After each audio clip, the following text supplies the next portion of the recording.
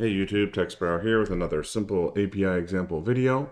Seeing as we're well into summer and people are probably doing a lot of their summer activities, I thought it'd be a good idea to take a peek at the Strava API. So to make our connection and to make our API call, we're going to be using Python and the requests-oauthlib. Okay, great. Well, let's get started. So the first thing you need to do is go to Strava and create yourself an account. Once you have that account, you want to come to your dashboard and then go into their settings under your profile picture here. And all the way down here, there's a link or a button here for My API application. So as before with a lot of the other examples, what you need to do is register an application with the resource provider. So I've already done that and experimented a little bit. So the process is pretty straightforward, and it looks like they only let you make one at a time. So I'm not gonna hold your hand through that part because, like I said, it's pretty intuitive and it's just filling out some questions and forms. But the thing that you need to be absolutely sure that you do is when you fill out the application form is to put down this field here. Treat this as your redirect URL. Here they're just calling it authorization callback domain, which is a correct way to describe it as well. I just wanted to make sure that people understood that this is the same as the redirect URL. Okay, and then if there's any additional research that you want to go ahead and do, you can just navigate to developers.strava.com. And basically everything that I have learned and I'm going to demonstrate comes from their documentation. It's a very good documentation.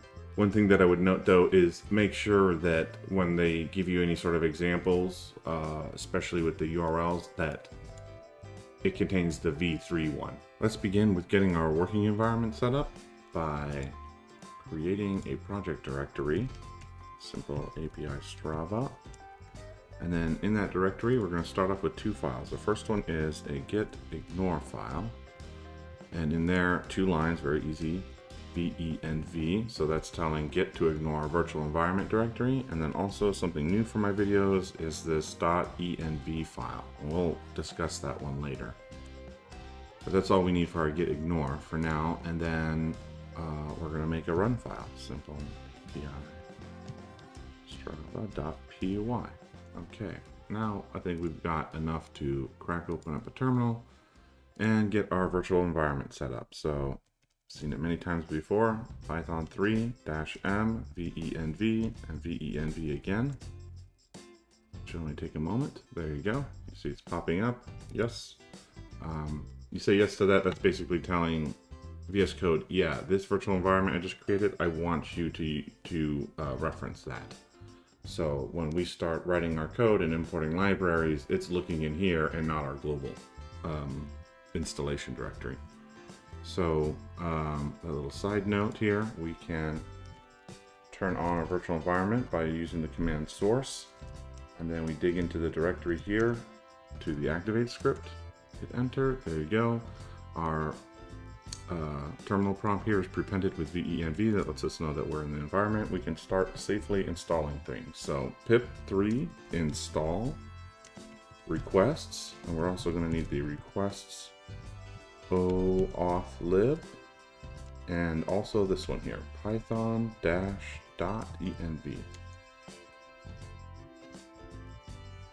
Great, and then just to verify that, we go pip3 freeze.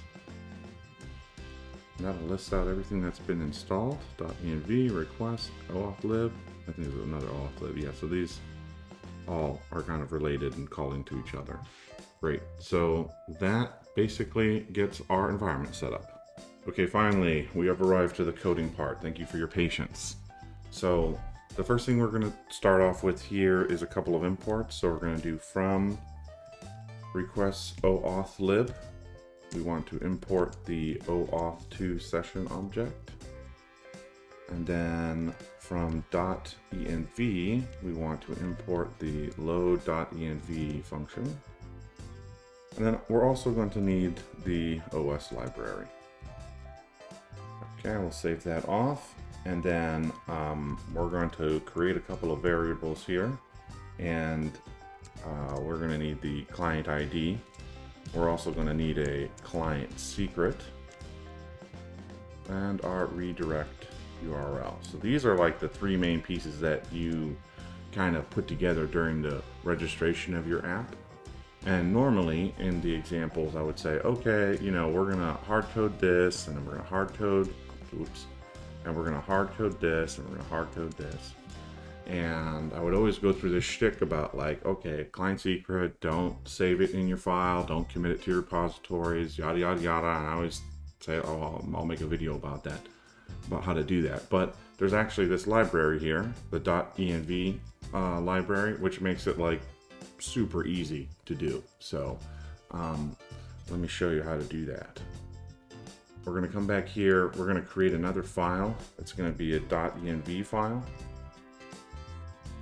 And from here, make sure it's on the, you know, right under the root directory there. And then here, we're going to basically identify a couple of secrets here. Client ID and client secret should be good enough. And then those things, we get them from Strava. So here's my client ID, copy that, go back here. I believe there's no strings required here unless there's spaces. And then here we go. Here's the secret. Copy.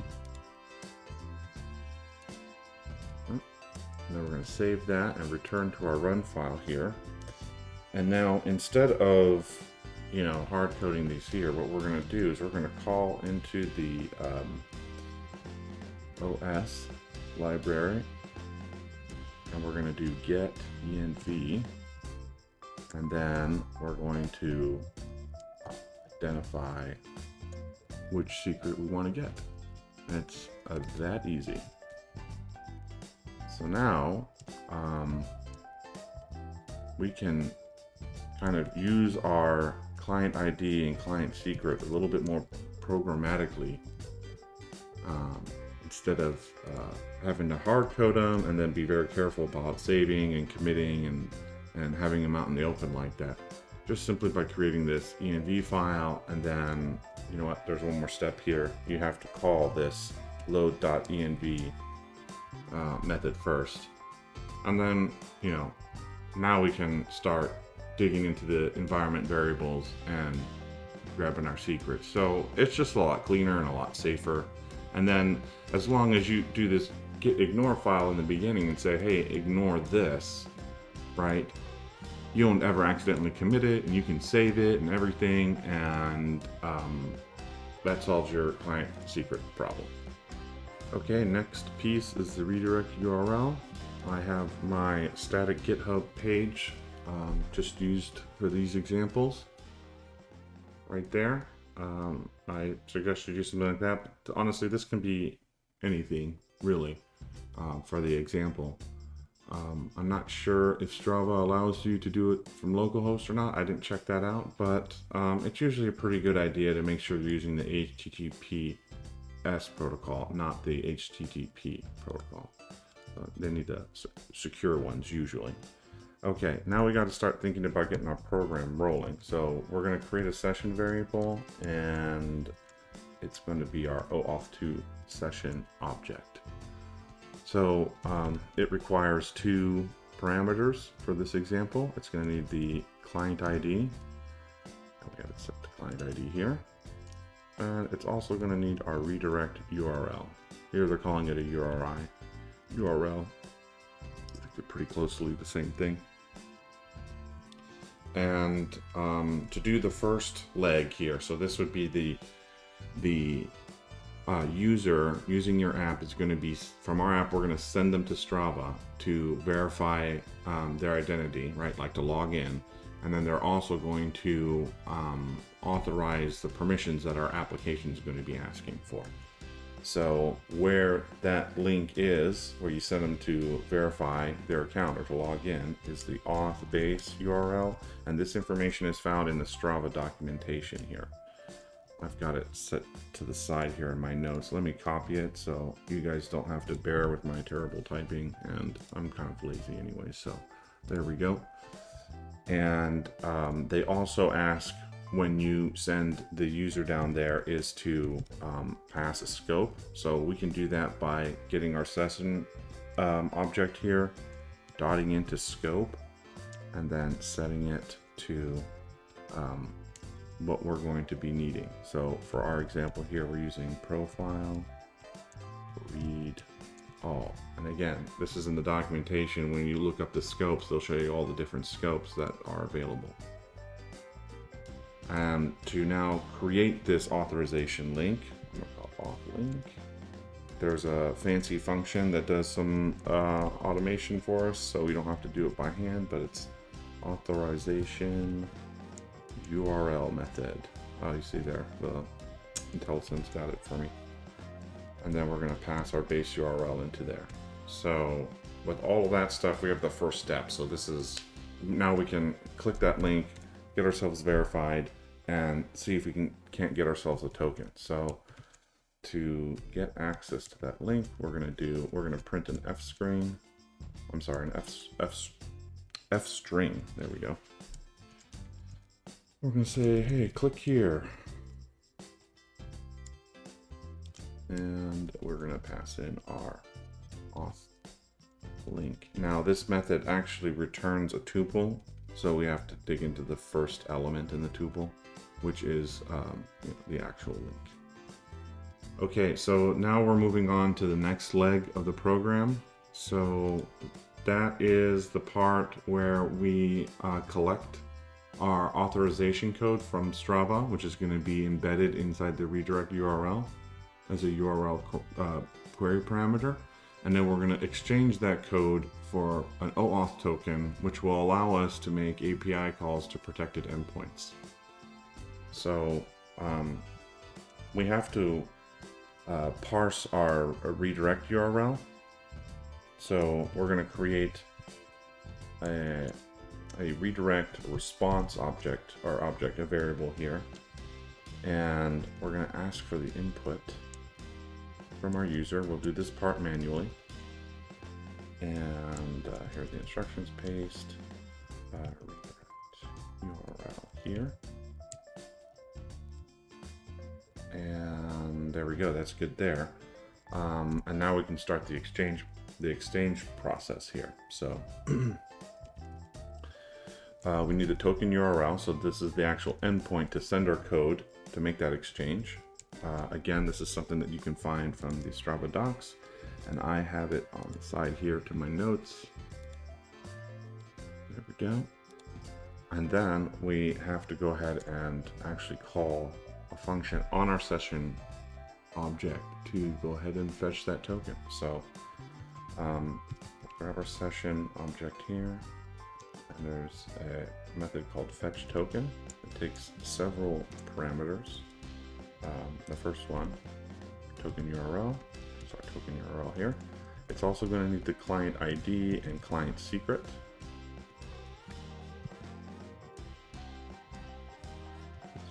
Do that. I don't know why, but sometimes those IntelliSense hints are a little heavy-handed. And the authorization response parameter is our redirect response. So we'll copy that, drop it in here. And then this is kind of tricky if you're not very accustomed to this, but this parameter here tells our session object to add the client ID to the, I believe it's like part of the header. And that is part of the contract on Strava's side. So okay, so we're coming into the final stretch here. Assuming that this token fetching exercise goes as planned, we can go ahead and make a call to a protected endpoint. So we're going to create a response variable, and use our session object again here to do a get call. And again, in my notes, I have a endpoint here that just fetches the profile of an athlete. And that probably has to be a string. It most definitely has to be a string. There we go. And depending on the response that we get, we're going to want to see a couple of things. So let's do a couple of print statements here. Let's make a little bit of room. Do one new line character. We'll make another F string here. We'll call it print out response status. So we want to look at the HTTP code first, right? Let's see. Did we get a 200 or 400 or 500 response object here? We can dot into it and grab the status code. And we also want to actually get a reason. So if there was a 400 or some sort of error, we want to kind of understand what was going on. So this will give us a little bit more information than just a number. Okay. Copy again, and then, you know what, I was kind of digging into that object, the response object for this video, and I saw there's kind of cool stuff in there. So here's one that's kind of neat. It shows you how long the request took. Just print that for fun. And then let's get to the part we've been trying to get here. The response text will show you, you know, the body or the payload. Let's separate that too. Let's give it another new line. Do a little bit of fancy stuff here. That's 15. Give us kind of like a little horizontal rule there. And one more here. New line. Okay, getting fancy. I know. And geez, well, that basically wraps up the coding part. So I think we're ready to move on and put this into practice. Let me save the file. Okay, let's fire this off. So let's open up a terminal. As soon as it will behave, there we go. Virtual environment is on. Let's take a look at our current working directory. We need to cd into our project. There we go. Then we simply run Python 3 simple API strava.py. Okay, so saying click here. Here's where we're going to authenticate with the identity servers from Strava. So let's go ahead and open that up. Here you can see, you know, the logo for the app, you know, the app name, and this is the website to our app. I think this is separate from the redirect URI, so this is another thing you fill out in the form. And then here it's showing the scope that our app is asking for. So we're going to go ahead and authorize, and we've been redirected to that static website, and you can see that's what's up here in the navigation bar, and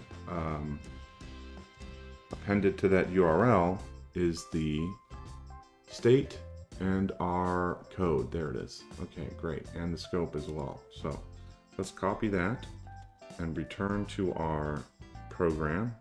It's asking us to paste it right there. Okay. Let's do that. Now that that's pasted in there, it goes ahead and makes that exchange to get the token, and then it makes the call. So it looks like the call was successful. We got a 200. Reason was okay. The time elapsed, so that's pretty fast, I guess. And then here's our response object here. So great. That basically wraps up this example video, and I hope it was informative and fun. I had a great time making it.